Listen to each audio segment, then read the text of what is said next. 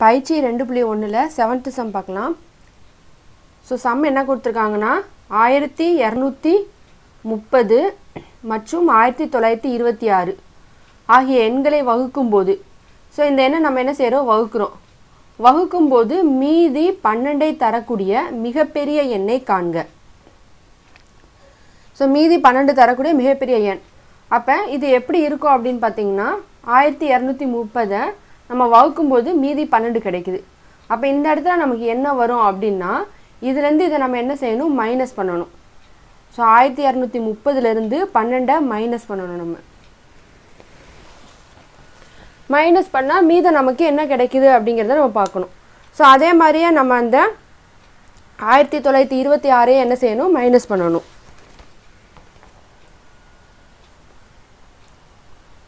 So 1218 அடுத்து 1926 12ஆல் minus பண்ணும்போது 14. இப்போ நம்ம என்ன பண்ணணும், இதுக்கு மீப்போவாக கண்டுபிடிக்கணும். ஸோ இந்த எண்ணை விட இதுதான் நமக்கு என்னது, கிரேட்டர் தென். அப்போ 1914 1218ஆல் நம்ம என்ன செய்யணும், வகுக்கணும். ஸோ ஒரு தடவை போகுமா, மீதம் நமக்கு எவ்வளோ இருக்குது, 696. ஸோ R வந்து நாட் ஈக்குவல் டு 0. அதாவது நம்ம இந்த வகுத்தல் மெத்தடை தான் ஃபாலோ பண்ணுவோம். 1218 ஸோ 1ஆல் போட்டோம்னா, ஏன்னா 2ஆல் போட்டோம்னா, ஸோ இந்த 1900 விட அதிகமாக தாண்டி போயிடுது. அதனால் நம்ம என்ன செய்கிறோம், 1ஆல் போடுறோம். ஸோ இந்த மீது 696 தான் நம்ம என்ன பண்ணுறோம், இந்த 6ங்கிற இடத்துல எழுதுகிறோம். அடுத்து இப்போ என்ன பண்ணணும், இதை வச்சு என்ன செய்யணும், இதை வகுக்கணும். ஸோ 1218 696ஆல் வகுக்கணும். இதை வகுக்கும் பொழுது நமக்கு இன்ட்டு 1ஆல் போட்டோன்னா மீதி 522. அடுத்து 696 522ஆல் வகுக்கணும். ஸோ 1ஆல் போட்டோம்னா 174 வருது. அடுத்தது 522 174ஆல் போட்டோம்னா, ஏன்னா R not equal to 0. So R 0 வர்ற வரைக்கும், மீதி 0 வர்ற வரைக்கும் என்ன செய்யணும், பண்ணிகிட்டே இருக்கணும். ஸோ இதை 3ஆல் போட்டோம்னா நமக்கு மீதி என்னது, 0 கிடச்சிது. அப்போ R ஈக்குவல் டு 0 கிடச்சிது. இப்போ நமக்கு மீப்போவா வந்து என்னது, B. ஸோ பிங்கிறது இதுதான் நமக்கு. ஏன்னா A equal to BQ plus R. இப்போ B ஈக்குவல் டு 174. ஸோ அடுத்து 8th சம். 32 மற்றும் 60 ஆகியவற்றை மீப்பெரு பொது வகுத்தி D என்க. ஸோ இந்த ரெண்டோடைய மீப்போவா வந்து என்னது, D அப்படின்னு சொல்லியிருக்காங்க. அப்புறம் D equal to 32x plus 60y எனில் x மற்றும் y-உடைய முழுக்களை காண்கன்னு சொல்லி கேட்டிருக்காங்க. ஸோ இப்போ நம்ம இந்த D என்னன்னு கண்டுபிடிக்கணும். கண்டுபிடிச்சி அந்த D-யோட வேல்யூ என்ன செய்யணும், இதில் அப்ளை பண்ணிவிட்டு xy மதிப்பு நம்ம கண்டுபிடிக்கணும். ஸோ இப்போ நமக்கு 60 தான் என்னது, கிரேட்டர் தென். அதாவது A கிரேட்டர் தென் B அந்த கண்டிஷன் படி நம்ம பண்ணணும். ஸோ 60 32ஆல் நம்ம வகுக்கும் பொழுது, ஸோ 1ஆல் போட்டோன்னா மீதி 28. R வந்து நாட் ஈக்குவல் டு 0. அடுத்து 32 28ஆல் வகுக்கிறோம். So into 1 plus 4 R not equal to 0. அடுத்து 28 4ஆல், அப்போ 7 4 28. ஸோ மீதம் என்னது, நமக்கு 0 கிடச்சிரும். So R equal to 0. இப்போ இதோட மீப்போவா வந்து நமக்கு என்னது, 4. இந்த 4 தான் நமக்கு என்னது, D. ஏன்னா இங்கே என்ன சொல்லிட்டாங்க, மீப்போவா வந்து Dன்னு சொல்லியிருக்காங்க. ஸோ இப்போ D ஈக்குவல் டு 4 கண்டுபிடிச்சிருக்கோம். இப்போ D ஈக்குவல் டு 4 என்ன செய்யணும், இந்த Dயில் அப்ளை பண்ணணும். So 4 equal to 32x plus 60y. இப்போ இந்த 4 தான் நமக்கு என்னது, D. ஸோ இந்த 4 தான் நமக்கு என்னது, D. இங்கே ஏற்கனவே நமக்கு என்னது இருக்குது, 4 இருக்குது. அப்போ இந்த 4 ஈக்குவல் டு அப்படின்னு நம்ம எழுதணும்.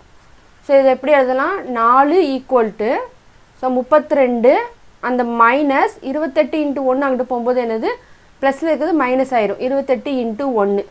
ஸோ இப்போ 4 ஈக்குவல் டு நமக்கு இது. அப்போ இந்த 4 இங்கேயும் நமக்கு என்னது, 4 தான் இருக்குது. ஸோ அப்போ இந்த வேல்யூவை நம்ம என்ன செய்யலாம், ஸ்ட்ரெயிட்டாக இங்கே எழுதிக்கலாம். 32 மைனஸ் 28 இன்ட்டு 1.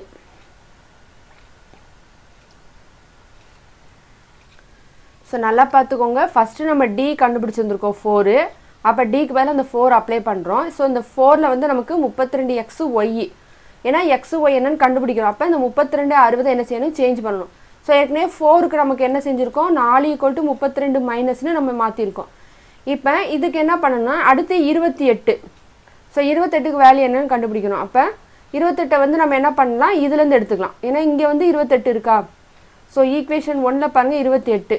இதை நம்ம என்ன பண்ணுறோம், 28 ஈக்குவல் டு 60 மைனஸ் 32 இன்ட்டு 1 அங்கிட்டு மாற்றிடுறோம், 32 இன்ட்டு 1. ஸோ இதை வந்து நம்ம என்ன பண்ணுறோம், 28க்கு பதிலாக அப்ளை பண்ணணும். So 4 equal to 32 minus 60 minus 32 into 1. ஏன்னா இந்த 28க்கு 28 அப்படியே வச்சுட்டு மற்றது எல்லாத்தையும் என்ன செஞ்சுருக்கோம், அந்த சைடு கொண்டு போயிருக்கோம். ஸோ இப்போ இந்த மைனஸ் என்ன செய்யணும், உள்ளே கொண்டு போய் மல்டிப்ளை பண்ணணும். So 4 equal to 32 minus 60 plus 32 into 1. இப்போ நமக்கு இங்கேயும் 32 இருக்குது, இங்கேயும் 32 இன்ட்டு 1 இருக்குது. ஸோ இப்போ இந்த 32 இருக்குல்ல, இந்த 32 நம்ம 32 இன்ட்டு 1ன்னு எழுதிக்கலாம். ஏன்னா எப்படினாலும் நமக்கு என்னது 32 தான் கிடைக்க போகுது. ஸோ அப்போ இந்த 32 நம்ம 32 into 1 minus 60 plus 32 into 1. So 4 equal to 32 into 1 minus 60 plus 32 into 1. So 32. இப்போ இங்கே 32 இங்கே 32 இருக்குது. 32 நம்ம என்ன செஞ்சுருக்கோம், பொதுவாக எடுத்துட்டோம். எடுத்ததுக்கப்புறம் மீதம் இங்கே என்ன இருக்கும், 1. ஸோ இங்கே என்ன சிம்பிள் இருக்குது, ப்ளஸில் இருக்குது. இப்போ 1 ப்ளஸ் 1. ஸோ 32 மட்டும் நம்ம என்ன செய்யணும், பொதுவாக எடுக்கணும். பொதுவாக எடுக்கிறதுக்கு என்ன பண்ணுறோம், இங்கே 1 இருந்திருக்கு, இங்கே ஒரு 32 32 தான். அதனால் 32 இன்ட்டு 1 பிரிச்சிருக்கோம். ஸோ இந்த 1 நம்ம என்ன செஞ்சுருக்கோம், பொதுவாக எடுத்துட்டோம். மைனஸ் 60 இந்த டேர்ம் ஃபுல்லாத்தையும் நம்ம என்ன செஞ்சுருக்கோம், பொதுவாக எடுத்துட்டோம். இன்ட்டு 1ன்னு போட்டுக்கலாம். ஏன்னா 1 இன்ட்டு 60நால நமக்கு என்னது 60 தான். ஸோ இந்த டேர்ம் ஃபுல்லாத்தையும் நம்ம இந்த இடத்துலேருந்து நம்ம ரிமூவ் பண்ணதால 60 இன்ட்டு 1 அப்படின்னு வச்சுக்கிறோம். Equal to 32. 1 ப்ளஸ் 1 எவ்வளவு, 2. இப்போ இதை வந்து இந்த சிம்பிளை நம்ம என்ன செய்யணும், ப்ளஸில் மாற்றணும். ஏன் இதை ப்ளஸில் மாற்றணும் அப்படின்னு பார்த்தீங்கன்னா, நமக்கு சம்மில் என்ன இருக்குது, 32x ப்ளஸ் 60y. ஸோ இந்த இடத்துல நமக்கு ப்ளஸில் இருக்கிறதால இதை நம்ம என்ன செய்யணும், ப்ளஸில் மாற்றணும். ஸோ இதை ப்ளஸில் மாற்றிட்டு இது என்ன பண்ணணும், இந்த ப்ளஸில் இருக்கிற ஒன்றை மைனஸில் மாற்றிக்கணும். ஏன்னா சிம்பிள் சேஞ்ச் பண்ணுறோம். ஸோ இது மைனஸில் இருக்குது, இது வந்து ப்ளஸில் இருக்குது. ஸோ சிம்பிள் வந்து சேஞ்ச் பண்ணும்போது இதை ப்ளஸ்லையும் இதை மைனஸ்லையும் என்ன செஞ்சுருக்கோம், மாற்றிக்குவோம். So plus 60 into minus 1. இப்போ இது பார்த்தீங்கன்னா 32x ப்ளஸ் 60yன்னு மாறிடுச்சு. அப்போ எக்ஸ் இருக்கிற இடத்துல நமக்கு என்ன இருக்குது, plus 2. X equal to plus 2.